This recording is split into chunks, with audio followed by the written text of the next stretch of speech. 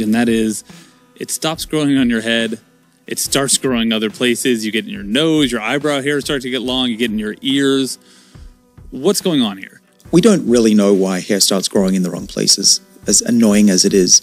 Probably, I think what's happening is that we have this evolutionary program where we used to be a lot hairier 6 to 10 million years ago, and those stem cells are still ready to grow thick hair in our ears, on our nose, wherever you don't want it to grow.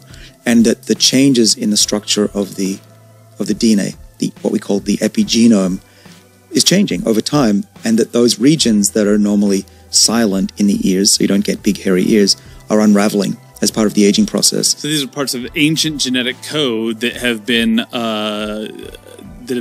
allowed to escape from the histones, and now they're readable by the cells.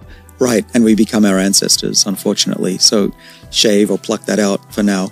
But what that means is we would predict that if we can slow down aging using the methods that we've talked about in this and other episodes, we should also prevent that process from happening, or at least delay it till much later in life.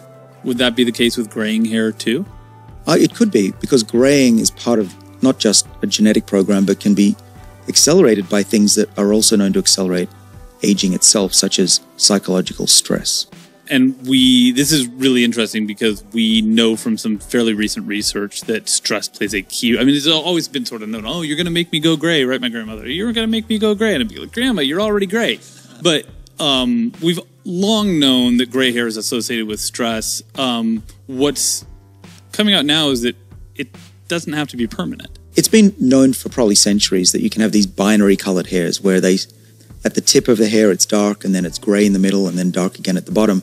And people have wondered what the heck is going on. And just recently, in 2021, a group of researchers had a look at what was happening in people's lives during that gray hair growth period. And they found that they were remarkably stressful periods of those people's lives where they didn't stop working, they didn't sleep, they didn't go on a vacation.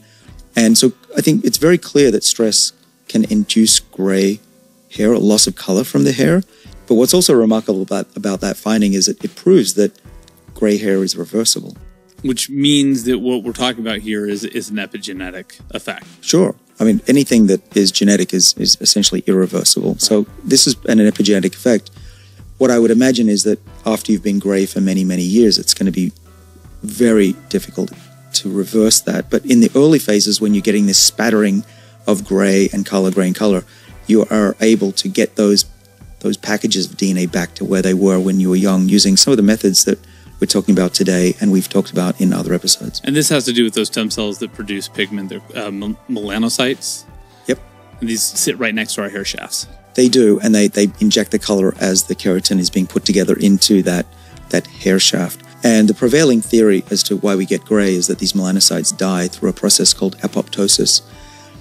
Hopefully that isn't true. I think it's true for very late in life, but what we're seeing in this new study is that they become dysfunctional before they die. And that's a period that we have a chance to recover their function and prevent them from dying. And there are a number of ways that I could think of, at least, to reverse that and prevent them from dying. One way, though, would be to use some of these adversity mimetics to get that epigenome to reset. That's what some researchers have done in mice, at least, in a fairly recent study, actually this year, using a combination compound including cyclosporin A, minoxidil, which is the cream that we talked about earlier, and then another pigment-promoting drug. We dug into this a little today and got really excited by what we found. Yeah, because the paper tries to obscure what this actual chemical is, this age-reversing and pigment-promoting drug.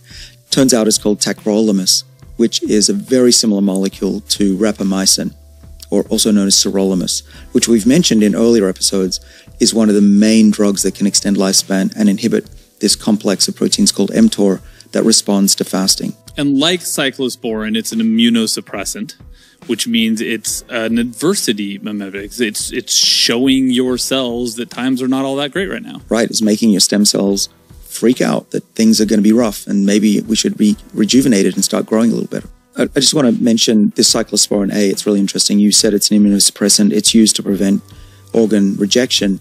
In my lab, we found it also rejuvenates mitochondria through actually making sure that what's called the mitochondrial permeability transition pore, or MPTP, is preserved.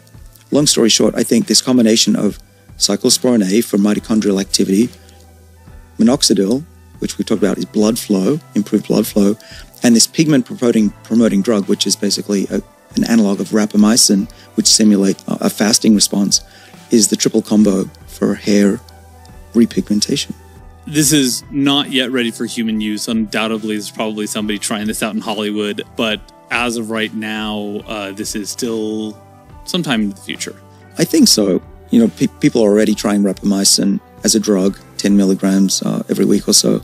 This is only being done by a few people under doctor supervision, but I could imagine that there will be products made available to the general public one day that would definitely restore hair color. It's not a miracle that this happens. It's just science, and we're going to figure it out. And here's just like another one of those cases where when we address an aging pathway, we're addressing things that are downstream of that aging pathway. And this really relates, I think, really well to a general theme of what we've been talking about over the past few episodes, which is probably the individual problems that come with aging that we talk about right now are not the things that need to be addressed if we can hit aging somewhere upstream of those problems. Yeah. And another important point is that when we learn how to reverse aging in the skin and rejuvenate the hair and get it to produce more color, those lessons can be applied across the body, because all cells have a fundamental root cause of aging and the same defense pathways against that process. So for instance, rapamycin, cyclosporin, minoxidil, these could be used perhaps in really low doses and under clinical conditions, tested to see if they have rejuvenating effects in other organs as well. So maybe right now we're trying to figure out how to help people keep their hair more colorful, try to keep it in their scalp rather than on the floor. But sometime down the road, we could be addressing things that are of far greater importance to far more people. Right. And we foresee a day in my lab where you can take a pill, maybe 3 pills, and you'll not just get younger, but your hair will regrow and become dark again if you wanted to.